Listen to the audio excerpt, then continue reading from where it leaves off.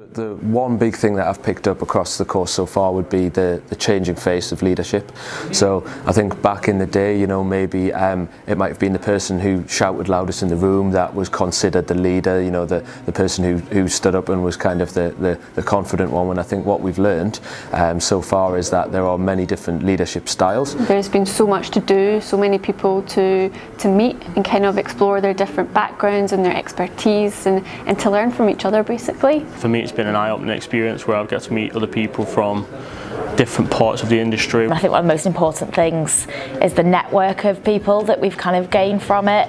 It's made us think about what we want to do in the future, how we can be better leaders, and generally introduced us to lots of different people across the industry. It's just been fantastic to get involved in and meet such an amazing, varied and diverse bunch of people that have their story to share, and yeah, it's just been incredible.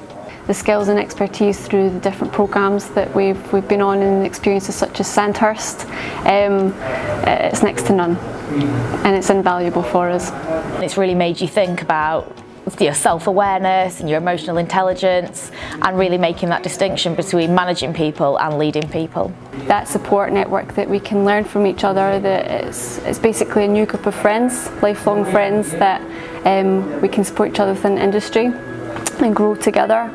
It has been an invaluable experience. The access to various people from across the sports industry in terms of leadership has been incredible.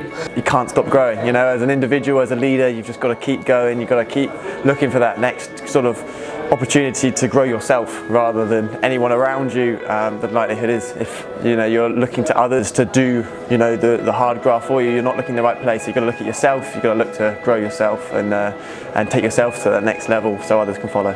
100% recommend to anybody that wanted to apply for the NextGen programme, because I think it's just really opened up our network, it's given us such opportunities, and most of all, we've had great fun. You get so much value from being on it, you don't want to miss out on it. Definitely go for it. There's so many different experiences, different things that you can learn, and that can empower you to become a better leader. On a real kind of basic practical level, it doesn't cost you anything.